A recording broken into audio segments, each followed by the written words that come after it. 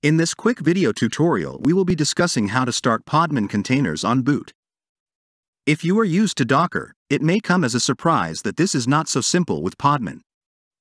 Don't fret. We will show you how to create system service units for your podman containers. Once you have the service unit created, you can start, stop and enable it just like any other daemon. Let's get started.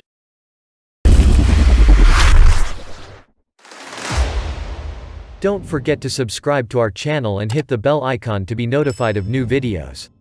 The first step is to create and start your container. Creating containers is outside the scope of this tutorial, but if you are here, chances are you have this step done already. For this example, I will be using the Unify controller that I have running in a podman container. This is a perfect use case since I need this container running at all times and would like it to start automatically if the machine is rebooted.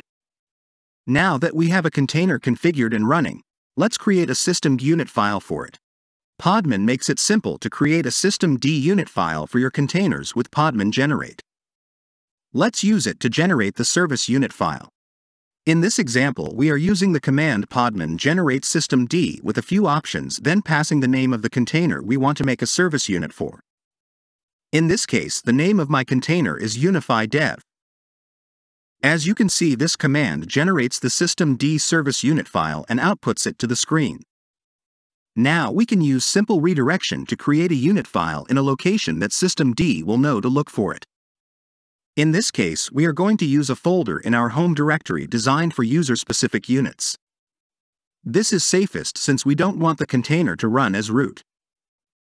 Now that we have our service unit file generated and saved to the correct location, let's ensure the permissions and SE Linux context is set correctly.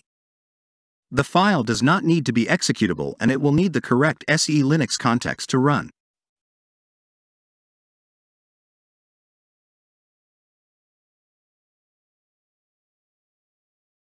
There, that should do it.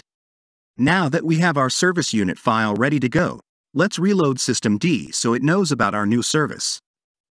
We can do this simply by using systemctl daemon reload like so. Now that the service unit is loaded, we can manage it with systemctl just like any other daemon or service. First, let's enable it so it will start on boot.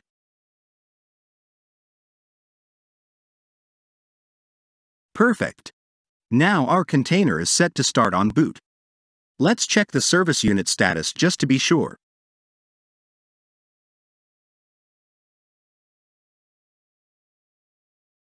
See here where it says enabled. That indicates that is now configured to start on boot. That's it. Your podman container should now start on boot. If this tutorial was too fast, or if you want to be able to copy and paste, please visit our website for the text version of this tutorial.